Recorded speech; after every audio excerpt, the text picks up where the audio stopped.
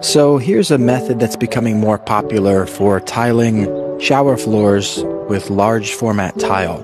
It's called an envelope pan. Essentially, you draw a straight line from the four corners of your drain, whether it's a standard square drain or a linear drain like you see here. You trace it to the four corners, the perimeter of the shower, and then you cut all that out. You either template it or draw it onto your tile, however you want to do it. You cut it out, you ease the edges. What this does is it allows you to use large format or super large format tiles that's 24 by 48s or larger if they're rated for wet areas on a shower floor. This minimizes grout joints, and it's a really sleek look, it's a clean look.